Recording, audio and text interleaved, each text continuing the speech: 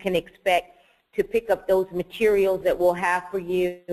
And as well, Lisa Franklin has joined us, and I just want her to reiterate, you should have received an email from her about what her needs are. She's going to be working with us, gaining information about how your programs are running this summer, and so she'll need some information from you, not very much, but I'll just allow her to remind you at the end, just before our question and answer session. So again, welcome, and in the interest of time, let's go ahead and dive in.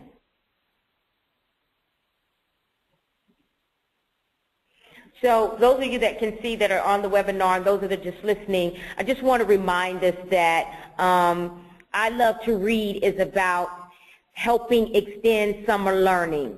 And we started the Big Read I Love to Read program back in the spring, during spring break, when we felt like we wanted to encourage our students to continue their learning even in their fun time.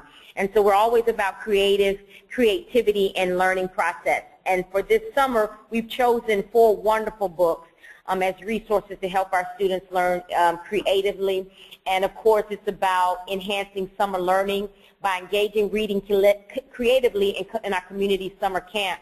We actually have 12 sites so far that are committed to helping the continuing education for our students. And as you know, during the summer, because there's so much going on and our students are away for for a full month and a half from school, there's a significant learning loss that can occur if we do not keep them engaged. So just once again, let me commend you for your commitment, even outside of Big Thought, just to do such a work of engaging our students through the summer months. And with these 12 sites alone, we're going to be able to reach over 600 students, or approximately 600 students in this single reading effort.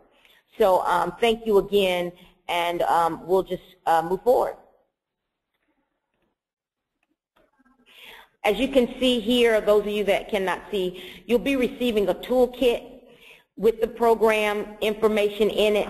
When we tell you that it's available, the toolkit will have in it, you'll have a poster that has a picture of a cover of each of the books that the students will be allowed to read for the summer, with the authors in a background, just in case you want to discuss with them about the authors. And you're welcome to hang that somewhere, visible for everyone to see. They'll be receiving I Love to Read book bags. They're really nice, and we're excited about it. We'll be able to provide the students. And then you'll also get a jump drive, on which the jump drive will have curriculum with age-appropriate lessons for each book that we know the students will be happy to enjoy. There'll be vocabulary words that you're welcome to print off. There'll be an activity book that, of course, you can print off as well. Or you can encourage the students to take that activity book home and work up with it along with their parents, because at all times we always want to encourage parent engagement. And then there's also a certificate of participation, just something if you want to reward the students for being present and reading the books and doing the activities. We're excited about the curriculum and the activities that the students will have. We're excited about the bags, and we know you will be too. FYI, the books and the resources that we'll be reading, we have one for lower elementary, upper elementary, and then for middle high school students. We have for the early elementary school students would be Bossy Gallito for Avance. Interrupting Chicken for all of our other sites will be the lower elementary. Upper elementary will be Amazing Grace. And the middle high school book is called This Is Not a Book, which is a fabulous book that I think anybody will enjoy. I've actually had the pleasure of using that with my family members, and we've just enjoyed the family time with that book. So now without further ado, I'm just going to bring on Elva Perez, and she's going to share with you in more detail about the scope of these resources. Yes, and just before Elva comes on, thank you, Kia. Before Elva comes on, I'm trying to see if there's a representative from Avance on. I'm not sure if you're on. If you could, if you are, and if you can unmute your phone and acknowledge at any time that you are, we would like to see, because we have a book that we know Avance is going to use. And I see Ms. Joshua on, and I'm not sure if she's a representative. She's not a representative from Avance. Okay, so we can continue to move on. We do not have a rep. Thank you. Go ahead, Elva. Good morning, everybody. So glad to have you in our webinar. The first book I'd like to chat with you about is Interrupting Chicken by David Ezra Stein. This is an author who has been awarded several awards. He's written several books, and his story is very, very interesting. Just to give you a little Lonsdale sketch about the book, it's time for the Little Red Chicken's bedtime story, and a reminder from Papa to try not to interrupt the story. But the little chicken, of course, can't help herself.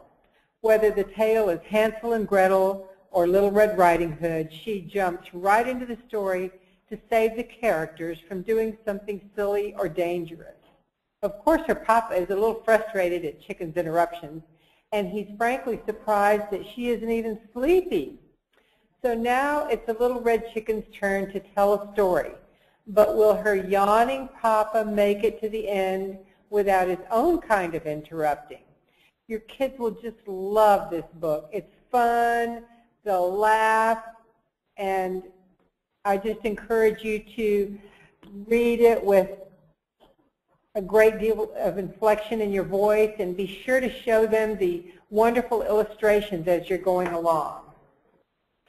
The next book, Amazing Grace by Mary Hoffman, is a wonderful book about children being able to do whatever they really want to do, whatever they set their minds to do.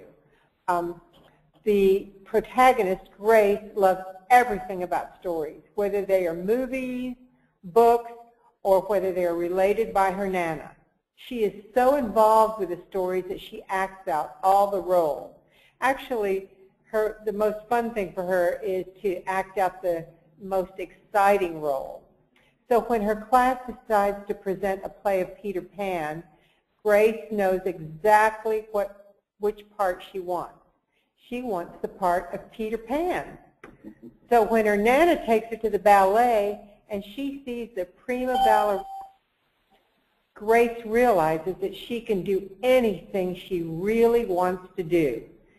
So with practice, confidence, and energy, she proves that she can do what she puts her mind to, and the results are really amazing indeed. The class votes overwhelmingly for Grace to be Peter Pan in the play. So I really encourage you to encourage your students to know that anything that they want to do can be accomplished with confidence and practice and a little bit of grace. The last book, this is not a book, it's for your middle school and high school students. They will just love it. In this unique look at the purpose and function of a, quote, book, unquote, author Carrie Smith offers an illustrated guide that asks readers to creatively examine all the different ways this is not a book can be used. With intriguing prompts, the readers will discover that the book can be a secret message. They can tear out a page, write a note in it for a stranger, and leave it in a public place. It can be a recording device. Have everyone you contact today write their name and or a message in the book. And it can be an instrument. You can create as many sounds as you can using the book, like flipping the pages slow or fast or slapping the cover. This is not a book will engage readers by having them define everything a book can be by asking, well, if it's not a book, what is it then? Readers will come up with a kaleidoscope of possible answers, and their creativity index will be turned up to high. So you enjoy these books. They're wonderful, and all of your students will get a tremendous amount out of them. Okay, well, now that Elva has shared the books with us, we just wanted to share with you one possible activity that really could run the gamut of all the books, and that is making bookmarks. And so one of the activities that we place on here about making the bookmarks is that you'll see on this slide is that we talked about how you can make a bookmark using cardstock.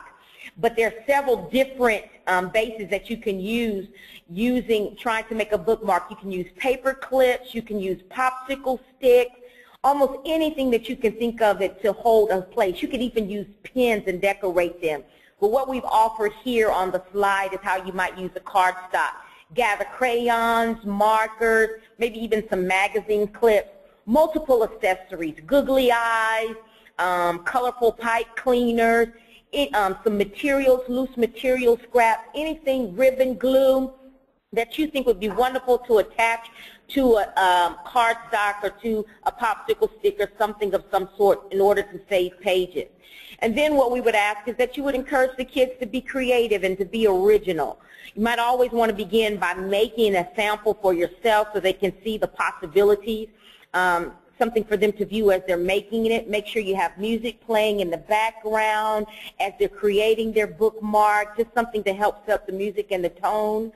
But one of the things, or several of the ideas that we have is, again, as I said, you can use the paper clip. And on the paper clip, you can put some hair on there, some ribbon and some googly eyes, and get some colorful paper clips, not just the silver ones. Get red or green, blue, and create little faces. And then, of course, use the paper clip to mark the pages as we often do anyway.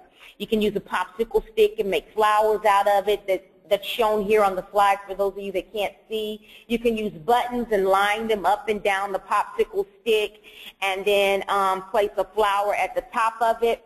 Then we have in the left bottom corner where you can actually go to Home Depot, and if you go into the painting, home decorative section, they have those color strips. And the color strips have different colors and different shades of one particular color. You can always decorate those. On this particular slide that we have, someone has chosen to get a butterfly imprint and put butterflies all over the backdrop of the colors. So anything that is available, look in your home, can become a bookmark. Then in our last image on our page, we just show where someone has cut out some cardstock in the shape of a bookmark, just a small horizontal piece, and they place some felt material on top, forming different images, a flower, some hearts, any kind of design that the child might be able to create. So the world is theirs. This is really a space for their minds to thrive and be as creative as possible, pulling out what's inside of them. And it's a simple activity that you can use with any of the books that will work wonderful and well. So we're excited about it. We hope you enjoy that activity. We want to actually thank all of the partners, and we've got a couple of things, and we're going to actually tap Ms. Lisa Franklin in just a second. So we want to thank all of the partners, and right now I'm showing a slide for those who are not able to view a slide of all our partners, and I'll just go ahead and mention them: Avance, Family Gateway, Friendship West Baptist Church, Highland Hills Library, Highland Hills Apartment Complex, J.C. Turner, Project Still I Rise, St. Mark United Methodist Church, St. Paul United Methodist Church, Tico Theater Company, Truly Missionary Baptist Church, and Turner 12 are our partners during this summer in the city for our I Love to Read literacy initiative. So we want to thank all of those partners for those representatives that are online. We're so excited about the work that you are doing with us. We endeavor to do that work. We endeavor to continue that work, and we also endeavor to expand that work and do greater. And in our efforts to expand that work, a part of that is good documentation. We want to be able to tell the story of what you guys are doing out there in the city, because we recognize the fact that you are the experts in your community, and we want to be able to support the work that you are doing. So we really appreciate that. And with that being said, one of the things we would love to come out and visit your site, see your programming, see what's going on. Ms. Lisa Franklin is here with us, and she's actually going to come out and visit and just help us tell the story of what you're doing out there with this I Love to Read, and how this storytelling can better equip us to be able to do projects like this, greater and more projects like this. So I'm going to ask Ms. Lisa if she would come and just give us a brief synopsis of what she'll be looking at as she helps you support and tell your story. Ms. Lisa? Yes, good morning. Good morning, community partners. As James has framed what I will be doing in my role in I Love to Read this summer, I'm coming out doing site observations. Observations in various criteria, such as, are students engaged? Is the teaching artist engaging the students? How is the teaching artist linked the activity to the reading portion of the activity? Student to teacher ratio, atmosphere in which the students are in, and things along those lines.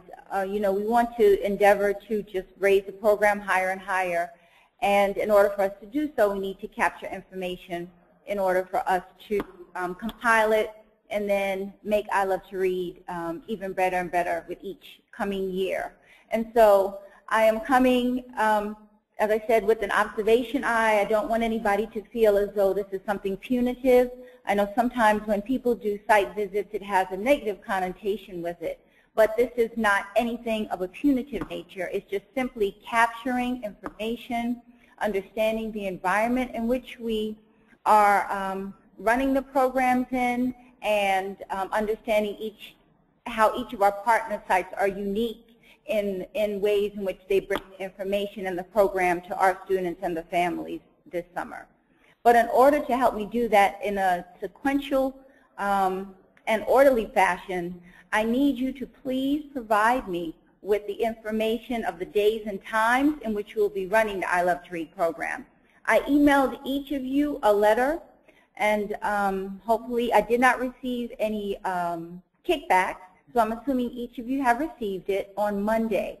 And the letter clearly outlines that I need for each of you to please email me back and state the time that you'll be running the I Love to Read programs, and that way I'm able to schedule and forecast which programs I'll go to on which specific days. The deadline for that is Monday, July 1st. So please, if you have not seen the email, look for it. It has come from my email address, which is intern3@bigthought.org. And I did put on it site visits, time sensitive, attention required. So please, if you can do that and respond to me by Monday, it would be greatly appreciated. Thank you, Lisa. We really want to get that information back. Once again, this is about helping and supporting the story, and we know all of our partners are busy running their own organizations. So we're really asking that with the lightest sense, but this would really help us to be able to document the work that you're doing. And I thank Lisa for doing a wonderful job of explaining that to you. This is not punitive. This is just about being able to document what you guys are doing, because we realize that you guys are teaching us. You know what works in your community, and so you're helping us to learn about what happens in that community. What happens where Highland Hills is? What happens in the community where TICO is? What happens in the community where St. Mark is? You guys are the experts. You live there. You've been cultivating work there for a long time, and so we want to learn from you, and we're going to learn through Ms. Lisa Franklin, and we thank her for that. And again, her email address is intern, INTERN3, the number 3, @bigthought.org. That is intern3@bigthought.org. So if you get any correspondences from her, please do Ms. Kia and myself a favor and respond to her so we can get you in some type of way we know when you're actually doing your program. We want to thank you so much for that. I think, again, we just shown a slide right quick of just different contacts. I think most of the partners know how to contact us. We have some different contacts of people that are working here in our department, Aaron Alford, Kia Westbrook, Elva Perez, and myself, which is James Adams, and also Mary Hernandez. But Kia Westbrook will be your primary contact for all our I Love to Read partners. Her email address is kia.westbrook@bigthought.org. That is KEA.WESTBROOK. Kia Westbrook, kia.westbrook@bigthought.org. At this time, I have been chatting with a couple of partners doing the webinars. If you have any questions, for those of you that cannot chat, I'm going to unmute. If you'd like to unmute yourself, if you have any questions, I've seen Ms. Walsh. I've talked to Ms. Walsh and Ms. Joshua, but if you have any questions. I don't know if Ms. Brittany or Reverend Morris, if you have any questions, we'd be more than happy to assist you at this time.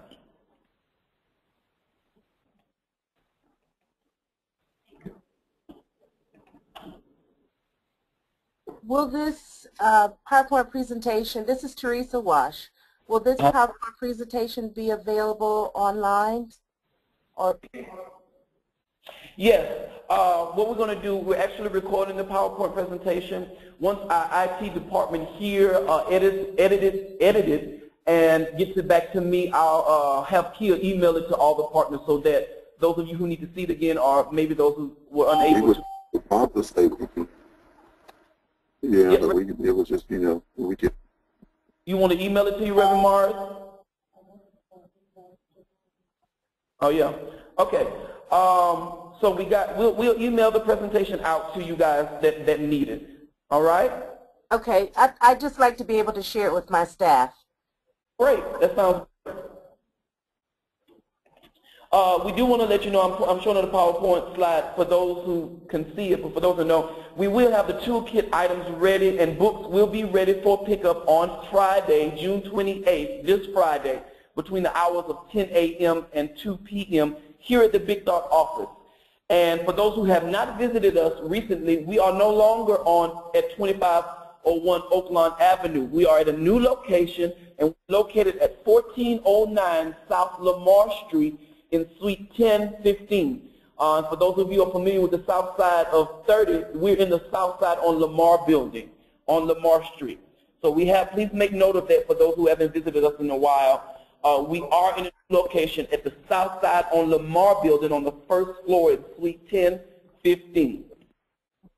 If we have I'm not getting any more questions. Everybody seems to be satisfied. We will email it to you. We want to thank you for joining us this morning. I want to thank Ms. Kia Westbrook for coordinating this whole effort. Thank Ms. Elvis Perez. I want to thank Ms. Lisa Franklin also. Thank you all for joining us, and you guys have a beautiful Wednesday. Thank you.